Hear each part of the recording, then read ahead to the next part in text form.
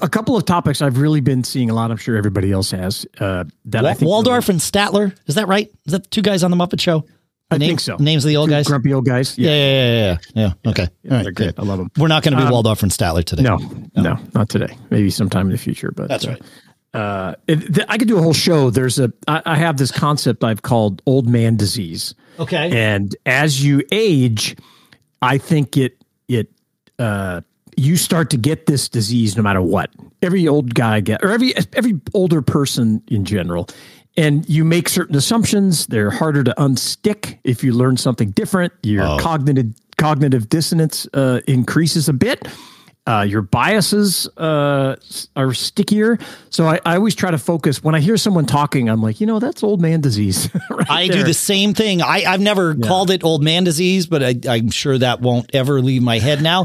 But it's a perfectly negative term to entice me not to continue with that sort of behavior. I catch myself doing it for sure.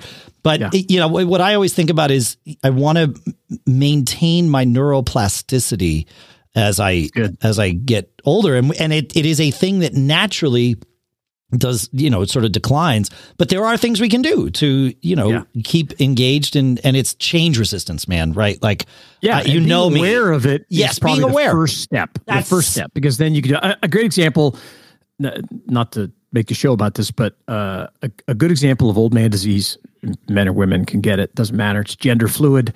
I was at an event the other night. We were talking about just telling stories about our youth. And I talked about, I was in the heavy equipment business and I drove this 40-ton crane halfway through California, didn't have all the right permits, getting lots of laughs of it. It's a great story. I love to tell it. And I was shocked that these people had not heard it before, since I tell it all the time.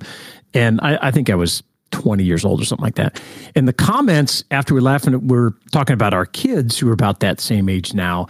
And people are like, oh, my kid could never handle that, could never do that. And I was like, no, I go, that's, I didn't say this, but that's old man disease.